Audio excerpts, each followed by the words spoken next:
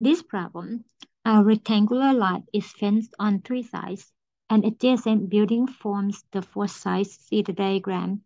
If the total length of the fencing is 48 feet, write a function that represents the area of the rectangle. Determine a good viewing rectangle and graph the function. We're going to omit the graphing part for this problem. Let's take a look at the total length of the fence.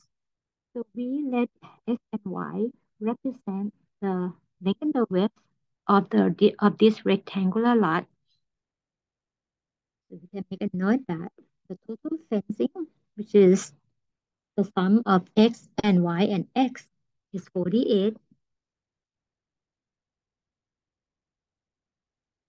or 2x plus y equals 48.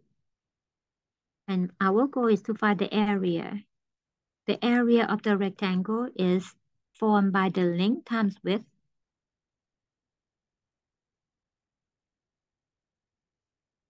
For this case, A as the area, the length times width, or x times y.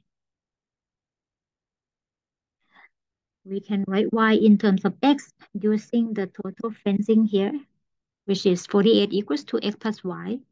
Write y as 48 minus 2x. After we get y in form of x, we're going to substitute the y term in the area function.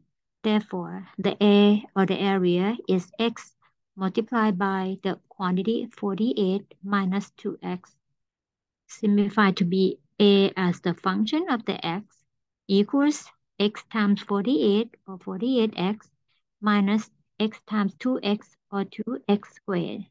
Now we get the area of the rectangle as the function of ax equals 48x minus 2x squared.